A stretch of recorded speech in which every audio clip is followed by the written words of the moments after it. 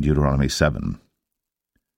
When the Lord thy God shall bring thee into the land whither thou goest to possess it, and hath cast out many nations before thee, the Hittites, and the Girgashites, and the Amorites, and the Canaanites, and the Perizzites, and the Hivites, and the Jebusites, 7 nations greater and mightier than thou. And when the Lord thy God shall deliver them before thee, thou shalt smite them and utterly destroy them.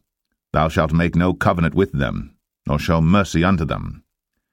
Neither shalt thou make marriages with them. Thy daughter thou shalt not give unto his son, nor his daughter shalt thou take unto thy son. For they will turn away thy son from following me, that they may serve other gods. So will the anger of the Lord be kindled against you, and destroy thee suddenly. But thus shall ye deal with them.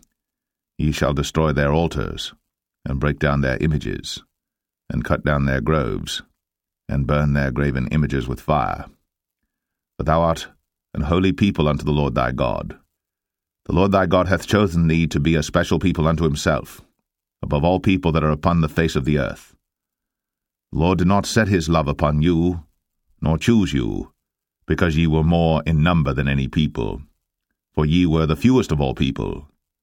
But because the Lord loved you, and because he would keep the oath which he had sworn unto your fathers, hath the Lord brought you out with a mighty hand, and redeemed you out of the house of bondmen, from the hand of Pharaoh king of Egypt.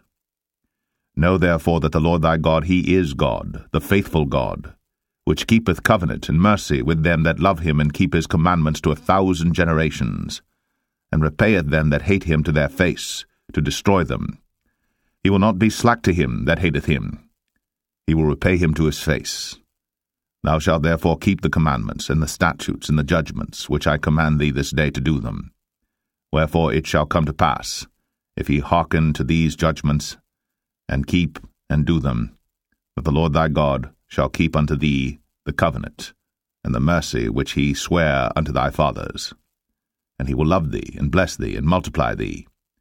He will also bless the fruit of thy womb, and the fruit of thy land, thy corn, and thy wine, and thine oil, the increase of thy kine, and the flocks of thy sheep, in the land which he sware unto thy fathers to give thee.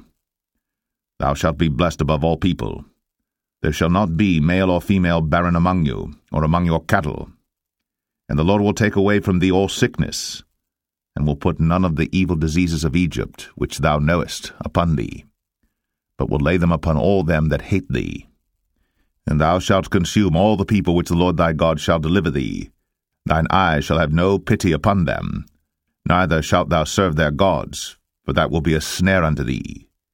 If thou shalt say in thine heart, These nations are more than I, how can I dispossess them? Thou shalt not be afraid of them, but shalt well remember what the Lord thy God did unto Pharaoh and unto all Egypt, the great temptations which thine eyes saw, and the signs and the wonders and the mighty hand, and the stretched out arm whereby the Lord thy God brought thee out. So shalt the Lord thy God do unto all the people of whom thou art afraid. Moreover, the Lord thy God will send the hornet among them, until they that are left and hide themselves from thee be destroyed. Thou shalt not be affrighted at them, for the Lord thy God is among you, a mighty God and terrible. And the Lord thy God will put out those nations before thee by little and little. Thou mayest not consume them at once, lest the beasts of the field increase upon thee.